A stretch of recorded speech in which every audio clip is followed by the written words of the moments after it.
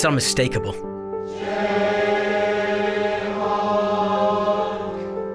It resonates.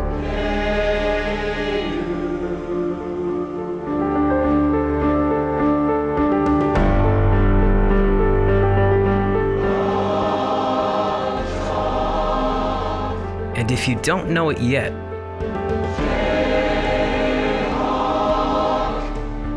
you will.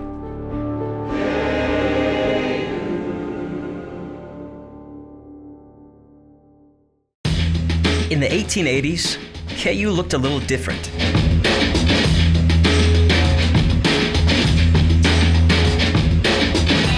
It also sounded a little different. Back then, there was no Rock Chalk Chant. That is, until the spring of 1886. Enter Professor Edgar H.S. Bailey. Yeah, Bailey, as in Bailey Hall. Erected in 1900, still on campus, named after this guy. Professor Bailey headed the KU Science Club. The club was more social than science, and as such, they decided they needed to adopt a yell.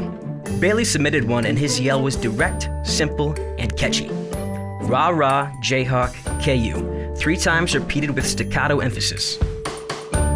Not long after, rah rah became Rock Chalk, a reference to the chalk rock limestone found in Kansas. Bailey himself couldn't remember the specifics of how that change happened, but cited professors in the geology department as the likely culprits. And the rest is history. The chant became synonymous with KU and pride for the university. And its reputation outside of KU grew. A Harvard newspaper once reportedly ranked the chant as the best college cheer in the country. Theodore Roosevelt took that claim one step further and declared it the greatest college cheer ever devised. It was even used in the 1920 Antwerp Olympics, where US athletes performed it to demonstrate a typical American college yell. The Rock Chalk Chant remains as iconic as ever. It's on bumper stickers and billboards. It's heard in airports across the globe. It might even be on your t-shirt right now. And it will continue to endure. A rousing cheer, a secret handshake, a calling card for greatness and Jayhawks everywhere.